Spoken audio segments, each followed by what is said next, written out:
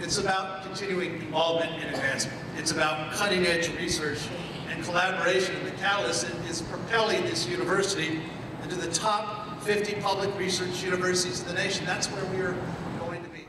Well, the new building is amazing.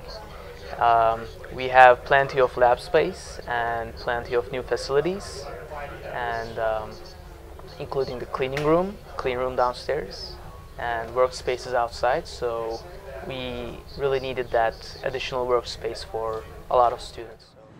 We still have tens of thousands of CSU eligible students every year that are denied entry.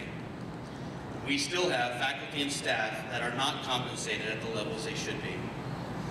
We still have buildings that are far beyond their typical 30-year life expectancy, some over 60 and 70 years old with major deferred maintenance issues.